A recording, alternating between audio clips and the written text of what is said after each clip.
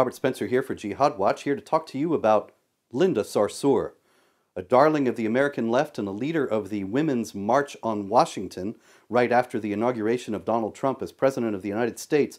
Linda Sarsour has become the center of a new controversy as she is set to give the commencement speech at the City University of New York, or CUNY, on June 1st.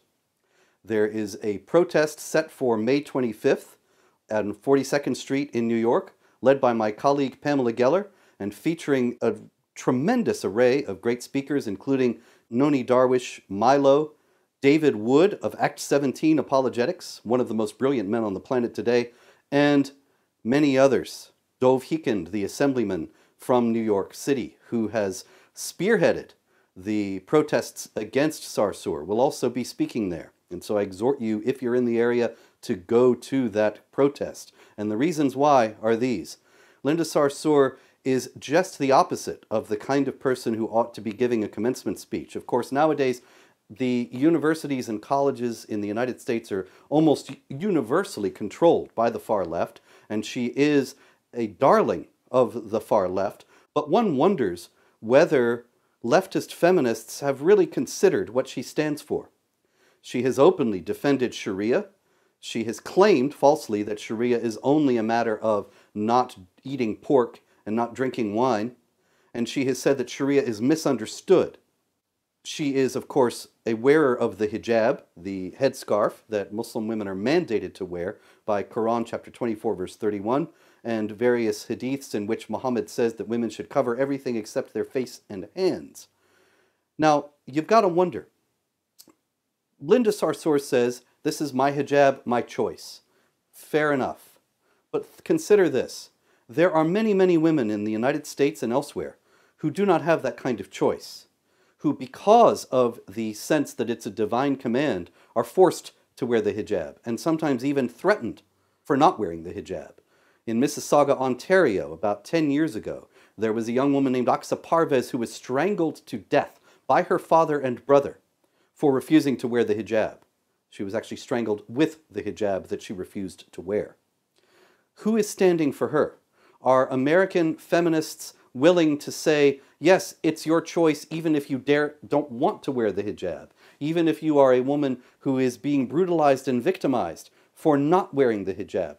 Feminists have said nothing about such women. They do not stand in solidarity with them. There has been no American feminist or European feminist who has spoken out about the oppression of women being forced to wear the hijab and brutalized for not doing so. Linda Sarsour indirectly endorses that kind of coercion when she appears in hijab and says that it's her choice and makes no mention of those who are forced and those who are coerced and those who are brutalized. What's more, Sharia is a complex of laws. It is a system that has a law for pretty much anything you can imagine doing as a human being. One of the things that Sharia says is that a woman cannot go out of the house without her husband's permission or the permission of a male guardian if she has no husband. Now, Linda Sarsour herself is married. I do not know her husband, and I imagine that he is fully in line with what she is doing. But just imagine, a thought experiment for a moment.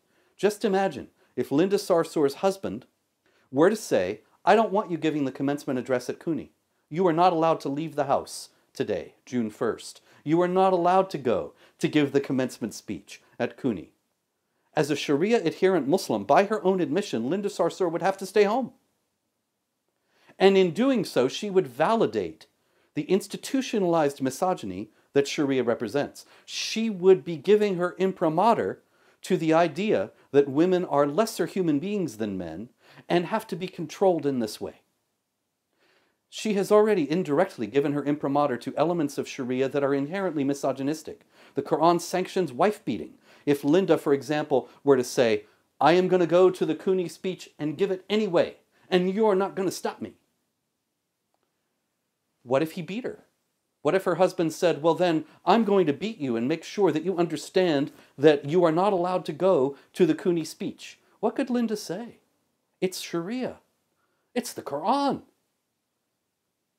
And that kind of misogyny is something that Western feminists are endorsing, by elevating Linda Sarsour to the lofty status that she enjoys today. The contradictions are absolute, and everyone's ignoring them. Linda Sarsour should not speak because she is a visible, articulate, and vocal exponent of the oppression that Sharia represents for women. Now, I know on colleges and university campuses today, it is absolutely forbidden to speak a word critical of Islam, critical of jihad terror, critical of Sharia oppression of women or of any other group. But if universities were to have any integrity, and if CUNY were to have any integrity now, they would open up their campus for debate about the oppression that Sharia institutionalizes. And rather than having Sarsour being celebrated by being the commencement speaker, they could have her come and debate. I'll be happy to come debate her. I'm sure that many others would as well. And that we could discuss the elements of Sharia that are oppressive to women and discuss what can be done about them and what should be done about them. That would be a very, very fruitful exercise. But I am certain, as I am certain that I am breathing air right now, that that will not happen. And that Linda Sarsour will instead be lauded and celebrated with no attention given to the oppression that she represents.